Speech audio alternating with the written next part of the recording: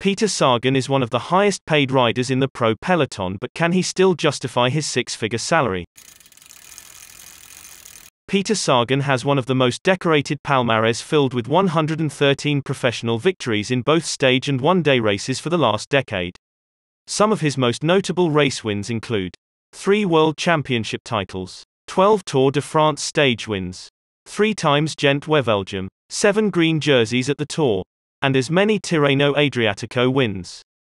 His career has, however, been on a downward trajectory since 2016, where he ranked number 1 in the world, slipping to 2nd in 2017 and 2018, to 10th in 2019, 17th in 2020, 35th in 2021, and currently sits in 93rd position in the Pro Cycling Stats rankings.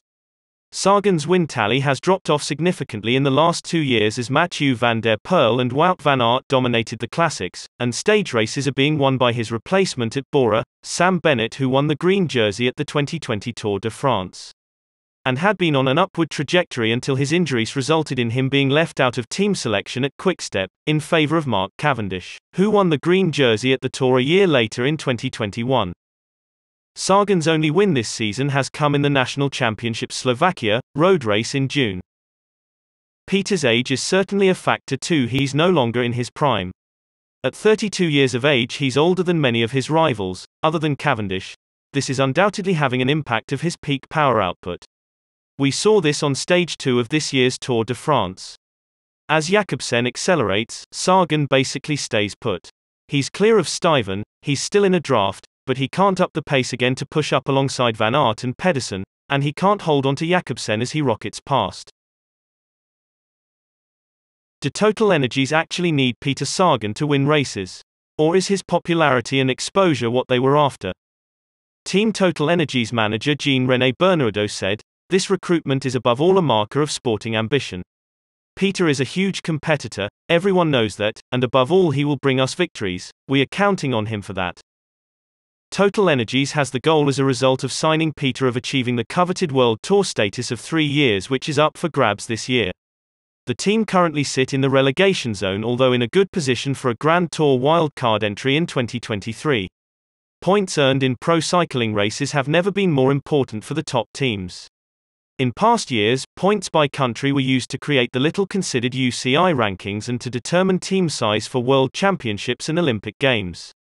They became a lot more valuable after the World Tour reforms in 2018.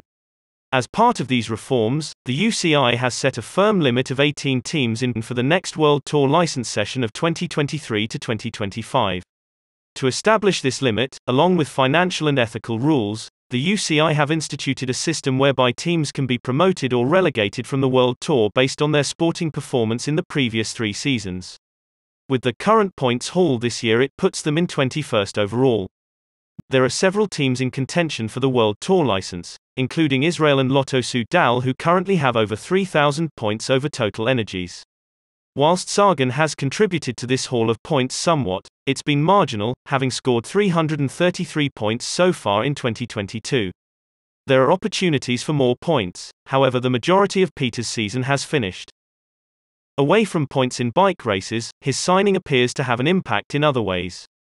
He has a huge following and still remains one of the most popular riders in cycling.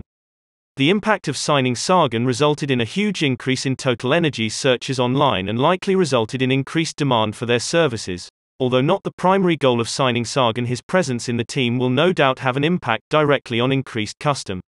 Total Energies' stock price has also returned back to pre-COVID levels and profits have seen a sharp increase, although it's difficult to attribute Sagan as the primary factor for this, as the war on Ukraine has pushed up demand for oil significantly.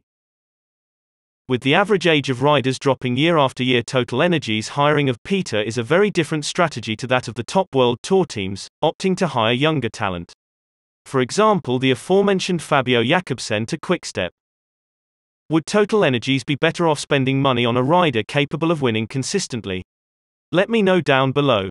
Subscribe for more cycling content.